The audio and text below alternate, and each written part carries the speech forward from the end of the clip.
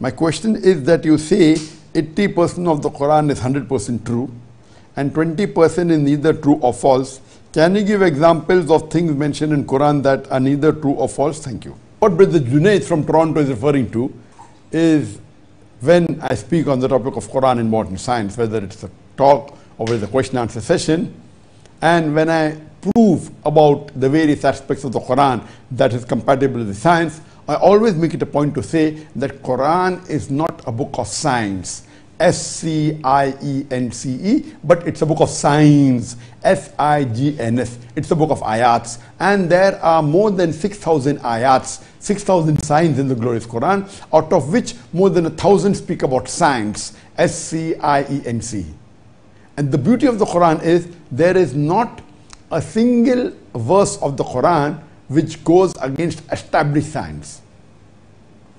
So based on this, I say that makes Quran compatible with science. And when people ask about certain things mentioned in the Quran which science has been able to prove or not, so I give them just an assumption that if we analyze the Quran today, out of more than 1,000 verses the Quran speaks about science, and if we analyze approximately, it's an approximate figure I say, that maybe 80% turns out to be 100% accurate as per established science.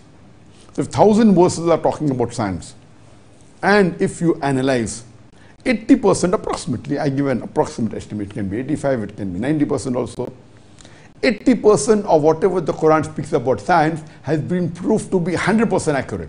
And I've spoken in my talk, the Quran speaks about astronomy, the Quran speaks about water cycle, the Quran speaks about embryology, about biology, about zoology, about botany, and there are thousands of verses.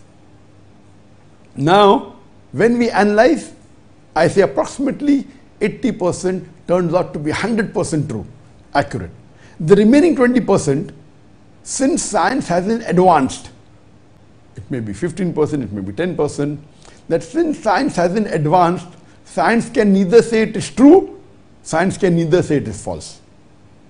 So I say that this 15 to 20%, what science today cannot claim it to be right or wrong, my logic says when 80% is 100% correct and not 0.001% from this 80% has been proved to be wrong, so my logic says, inshallah, God willing, even the balance 20% or the balance 15% will also be correct. So it is not a blind belief, it's a logical belief.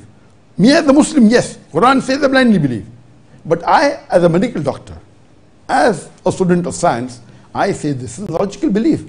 When 80% is 100% correct and not even 0.01% of the Quran has proved to be against established science, so my logic says the balance 20% inshallah will also be correct.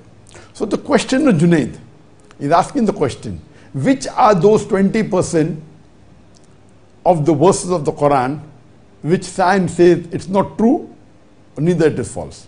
There are many such examples. First, let us talk about those which science doesn't say 100% but high chances. For example, today science cannot prove that there is life besides this earth. But they are sending satellites and they are sending rockets in the space, and they say there are high chances that there will be life besides this earth. And the Quran says Allah has created the heaven and the earth and everything in between.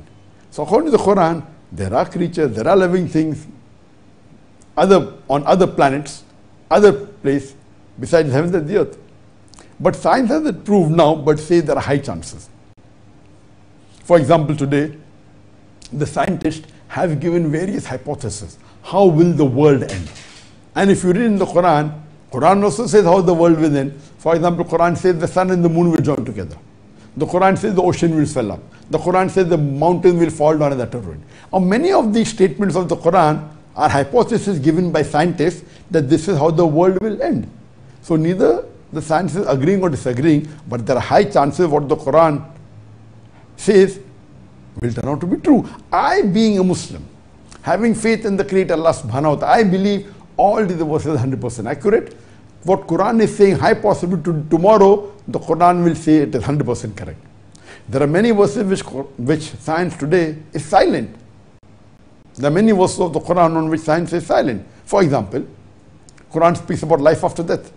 There is no scientific book which speaks about life after death. Quran speaks about heaven and hell. There is no scientific book which says that there is existence of heaven and hell. But because the Quran says, we agree. The Quran speaks about jinn. The Quran speaks about angels. Science doesn't speak about that. The Quran speaks about soul. Science doesn't speak about that. So, these are various examples which science hasn't advanced so far.